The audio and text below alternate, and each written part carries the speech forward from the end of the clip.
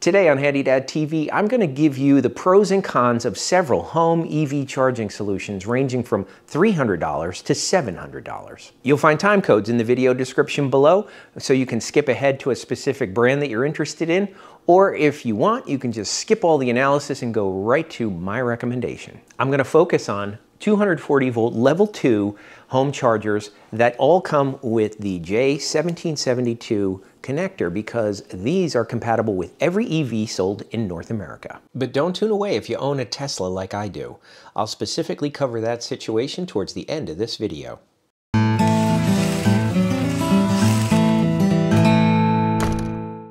I'm sure someone's going to correct me in the comments that this is not really a charger because the charger's in your car.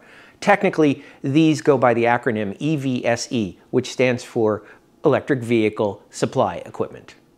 Now, every EVSE is effectively an intelligent extension cord. It simply delivers power from your panel through this cord to your car. But it also includes some electronics that communicate with the car to tell it how much power it can pull. Now, I'll be going through these really pretty quickly because I've assembled all this data into a spreadsheet that you can download. You'll find a link to that down in the video description. By the way, if you happen to see on Amazon a price higher than what I'm showing here, be sure to look under the other sellers for the best price available. I'm taking them in price order, starting with the most expensive, and the first up is the ChargePoint HomeFlex, which sells for $699. The ChargePoint can be plugged in with a NEMA 1450 or 650 plug, in which case it can charge up to 40 amps. Or it can be hardwired for a maximum of 48 amps. It's Wi-Fi connected, UL certified, comes with a 3-year warranty, and it's made in Mexico. The JuiceBox charger goes for $649, and it has a maximum charge rate of 40 amps whether you hardwire it or plug it in. It comes with a 1450 plug, or you can get a hardwired version for $10 more. It's Wi-Fi connected, UL certified, comes with a 3-year warranty, and is made in the USA.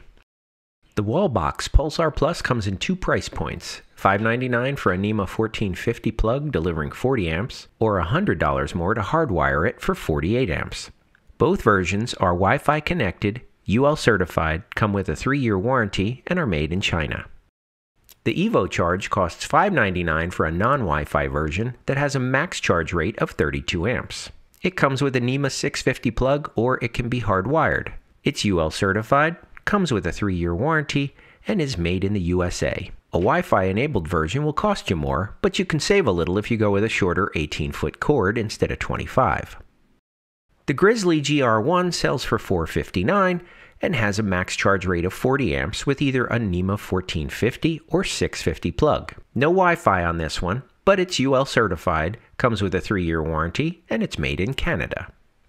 The Amazon Basics EVSE looks like a generic version of the EVoCharge. It costs around $425 as of this recording, but I didn't see a Wi-Fi option. It plugs into a NEMA 650 outlet and delivers 32 amps. Looks like this unit is made in Taiwan, but the warranty and UL status were not mentioned in the listing. If you happen to have that information, please leave a comment below. The Emporia EVSE goes for $399 and can deliver 40 amps with a NEMA 1450 plug, or 48 amps if you choose to hardwire it. It is Wi-Fi connected, UL certified, comes with a 3-year warranty, and it's made in India. The value brand, Lectron, has 2 chargers on my list, both around $330.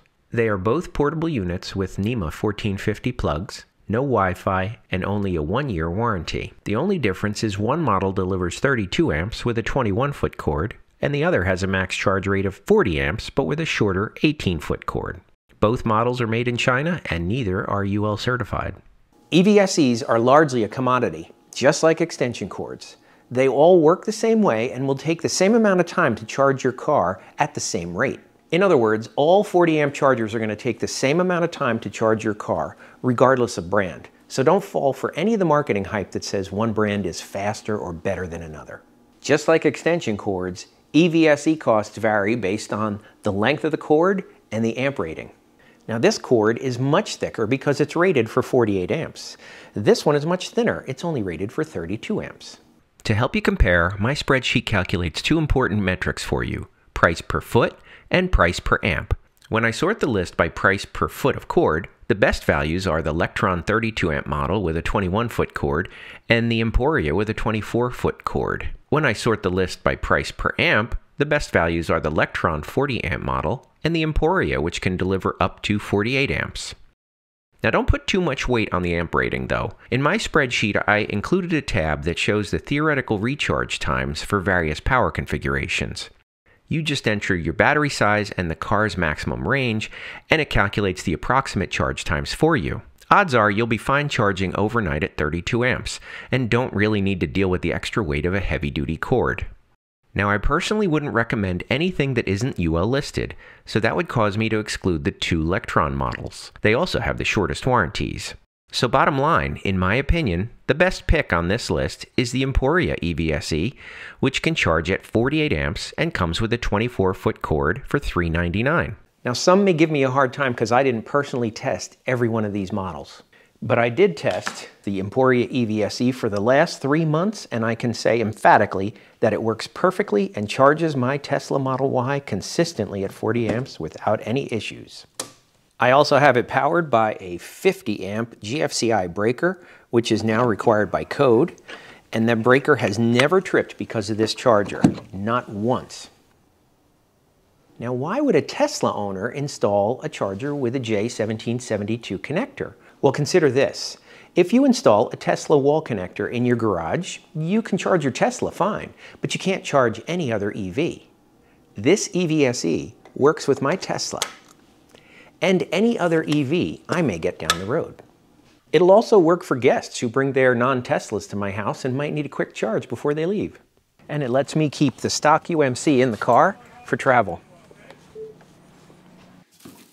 I'm sure you'll find plenty of other choices of EVSEs on the market, both now and even more in the future. It is kind of heavy. That's the only downside to it. All right, at this point it is charging with 41 amps and 39 miles per hour. So it is going to charge in 3 hours and 25 minutes. Not bad. If you find one that's a better deal than the Emporia, please let me know and I'll add it to the list. Please leave a comment and let me know what car you have and how you charge at home. Folks, step right up to be the first to own a HandyDad 1000, the fastest EV charger known to man. Hang on there, are you trying to tell me that yours is faster than this one that charges at 40 amps? No. Your EV charger is 40 amps. This one charges at 9,600 watts. But 40 amps is 9.6 kilowatts. Do you hear what I'm telling you, boy? Well, because you take amps times volts. 9,600 watts! Yeah, but 240 volts times 40 amps is 9.6 kilowatts. Boy, if you're not understanding me, you're just stupid.